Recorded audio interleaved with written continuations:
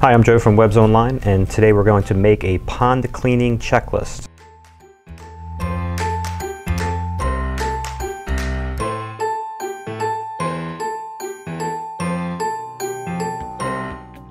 So the weather's nice, you had the day off, you bribe some friends with maybe some beer, maybe some pizza, and you plan on cleaning your pond.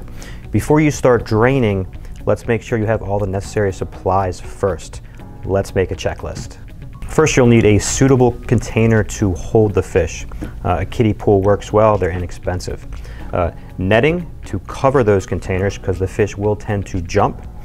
If you're planning on holding the fish for an extended amount of time, use an aerator or a small submersible pump to keep the water moving. Obviously a net to catch the fish. A wet dry Shop Vac or a couple 5-gallon buckets for collecting debris. A pressure washer. If your friends don't have one, consider renting one. They are worth their weight in gold. Scissors for trimming plants. Obviously a pump for draining the pond. You can use the one you have. And a conditioner for when you're refilling. These are all obviously the most important items you'll need, but there can be more. Rubber gloves, rubber boots, pots if you're planning on dividing and repotting plants. The list can stretch pretty far.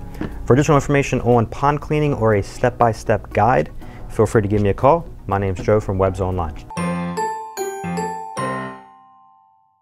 Thanks for watching our video. Don't forget to leave your comments and questions below. We want to make sure we're making the right videos. So don't forget to follow us on our YouTube channel and all our social media platforms.